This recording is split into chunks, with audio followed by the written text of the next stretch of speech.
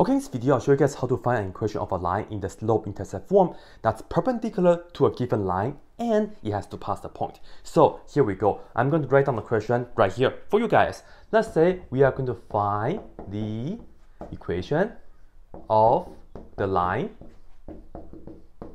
Right? That is, and let's see.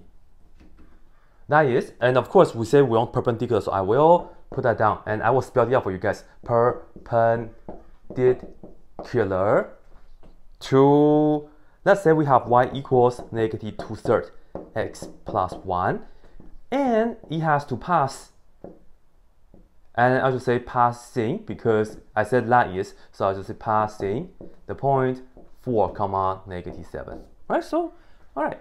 So because you see that we have a given point, the 4, negative 7, I'm going to say this is going to be x1, y1. No, just keep that in mind.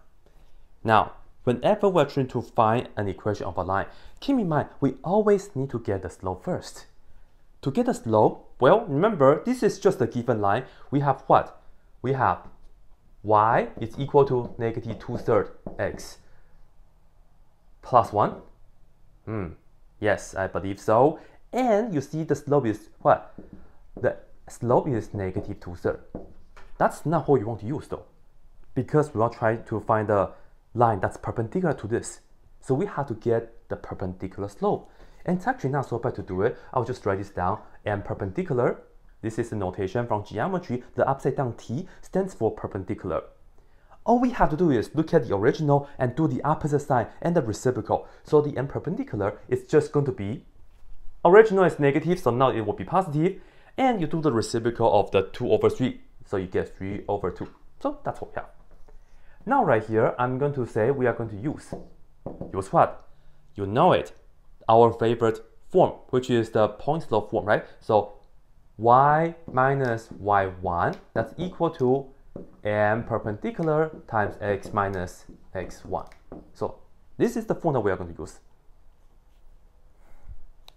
Now, let's just plug in numbers. So here we have y minus y1 is what? Negative 7. Put that down. And then that's equal to, the slope is what? 3/2 times x minus 4. So just like that, right?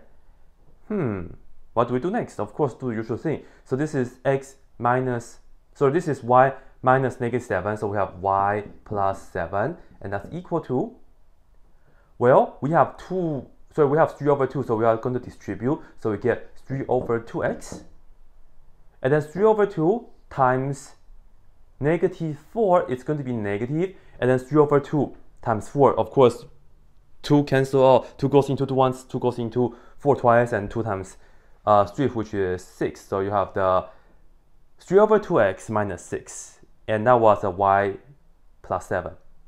Alright, so what do we do? Of course, just minus 7 on both sides, so that way they cancel. And finally, ladies and gentlemen, I don't know how this is going to turn out. I don't know how this is going to turn out to be, but I will say y is equal to 3/2x minus 13. So this right here is going to be the answer.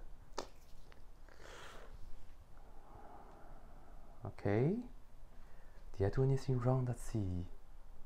Oh yes, that I got it. And it's really, really nice, Steve.